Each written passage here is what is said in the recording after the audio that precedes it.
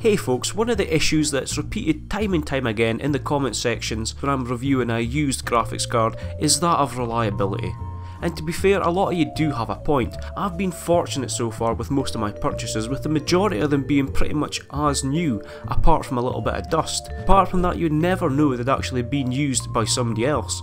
And to be honest, out of the 4 cards that I've received that have been dead on arrival, only one of them was bought used. In that long drawn out returns process, it kinda made me wish I had bought it online on eBay with PayPal, where the buyer protection is really quite brilliant. But what if you buy something that you already know doesn't work? Something unloved or hard used? Well, let me introduce you to the Zotac GTX 660 Ti. At least I think it's a 660 Ti anyway, under half a decade of dust, gunk and what smells like a 40 a day habit.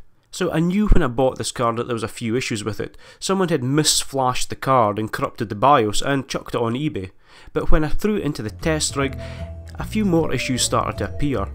Upon booting up, the fans were spinning at 2 different speeds. Now, this is not a precursor to the modern variable fan technology. One fan, the fastest one worryingly enough, is hitting the heatsink and giving a nice tick, and the other one looks like it's constricted by so much gunk and hair that it's actually slowing itself down. So it's obvious that this card needs some TLC. So step 1 is going to be to reflash that BIOS. Now, I have fixed a badly flashed AMD card in the past, and I'm going to be using the NVIDIA toolset, which follows the same sort of process. Thankfully, simply by using a bootable DOS drive and the NV flash tool, we was able to unbrick the 660 Ti and flash on the correct BIOS, and this let us boot into Windows. However, it was not plain sailing in here. Trying to run a 3D Mark stress test just highlighted the need for a total refurb. Temperatures rocketing almost instantly and the clock's throttling back. Not to mention the noise being comically loud before blue screening. So out with the card and a complete disassemble.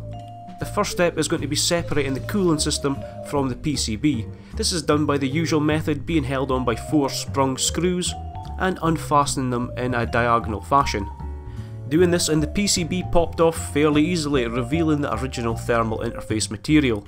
Now, on lower end cards, the thermal paste generally lasts a little bit longer than their generational flagship counterparts, and this is due to lower heat, but seeing as the GPU in the 660 Ti is actually a scaled back GK104, the same GPUs you'll find in a GTX 680 or a 770, rather than the smaller GK106 chip which is used in the non-TI GTX 660, it didn't come as too much of a shock to find that the original smear of thermal interface material had become more like dust than paste. I mean, it's not a good thing when there's more gunk in your graphics card's fans than on the GPU itself. But on the plus side, being that there was so little thermal material left, it cleaned up really easily with just a few Q-tips and some isopropyl alcohol, and revealed a nice clean copper base of the heatsink and that lovely GK104 processor. This was the easy bit though, and the rest of the heatsink required a full disassembly, with the Zotac shroud simply held on with 4 screws and the fans each held on with 3 screws. First up was the heatsink, and with everything stripped off, it looked like some grease and dust buildup had actually started to burn at some point during its life, but a good 30 minutes or so with a mix of compressed air, brushes and isopropyl alcohol cleaned it up quite nicely. More stubborn areas were exposed to the isopropyl for a lot longer using a saturated cotton ball, but after a few minutes of this, even the toughest greasy marks could simply be cleaned up with a Q-tip and some elbow grease. Once thoroughly clean, the heatsink was rinsed again in isopropyl alcohol, wrapped in an old towel and placed on a heater to dry out. The PCB was not free from dust and grime either, but a quick blast of compressed air seen off most of that mess, and the rest and the more stubborn contaminants were cleaned up using a Q-tip and isopropyl alcohol. The 660 Ti does feature some additional chip cooling, but these small heatsink, they simply pop off with 2 push screws, so you can pop that off, clean them up and replace the thermal pads underneath. The shroud itself, being one body with no intricate details, was simply left to soak in warm water and then gently scrubbed down. Very quick and easy, and once dried off completely, the top shroud was detailed to bring a little bit of shine back. No performance benefits here at all, but it now looks as good as the day it was bought. The fans were by far the most fiddly, with each fan requiring the use of a small nail scissors to cut out all the hair which had become tangled. Each of the fins were cleaned up simply using a Q-tip and isopropyl alcohol to remove all the dust and grime. and once this was completed it was immediately noticeable, simply by spinning the fan with your finger, that there was a lot less resistance than before we started. So, quite happy that everything is nice and clean, it was time to screw everything back together, ensuring good fan clearance to the heatsink, to try and eliminate that tick-tick noise that we heard earlier. And this process is a simple reverse of how the card was taken apart. With the heatsink reassembled, the fans were connected back onto the PCB, and a rice-sized blob of non-conductive thermal paste was added onto the GPU package itself.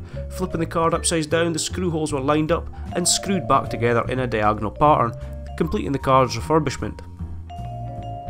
So we started off here with a bricked card with half a decade's of grime baked onto it, which overheated as soon as you started to run any sort of application that wanted to push some polygons. So what have we got now? Well, what we've got is a pretty sweet budget gaming graphics card that almost looks factory fresh. And what better game to run in the 660 Ti than a blast through Crysis 3. So we've installed the 660 Ti into the Core i5 test rig, which in its current configuration consists of the i5 4590 and 8GB of DDR3 RAM running Windows 10 Professional.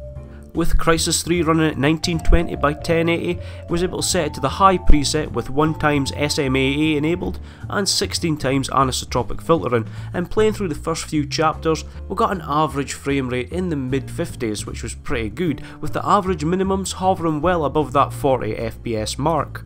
What was equally as impressive as the frame rates though was the temperatures. No longer are we throttling and blue screening at the first sign of a polygon. The 660 Ti did plateau around about 65 to 70 degrees with its fans rotating at an unobtrusive 2500 RPM according to the MSI Afterburner logs. What's even more impressive is that simply by turning on VSync drops that temperature and fan speeds down even further, since the game often reaches frame rates above 60 FPS in less demanding areas. So that's one less card destined for the silicon scrap heap in the sky, and another tasty budget GPU for us to test out in more detail. So hopefully you'll have found this video at least entertaining, and we'll stick around to see how this revived GTX 660 Ti performs in a full suite of games soon. We might have dodged the bullet with this one, but it's always great when you're able to breathe some life into something that was simply being sold for parts, and it just highlights the importance of maintenance in older hardware. If your card is old in a harsh environment or has got a sketchy history, it can't hurt to crack open your case and give it some TLC. And even if you're not into totally cleaning out everything, a simple change of thermal material can work wonders on an older card. But I'll leave it there for today folks. Thanks for tuning in, and consider clicking that subscribe button and using those thumbs if you haven't done so already. Take care, and I'll see you all in the comments section down below and in the next video.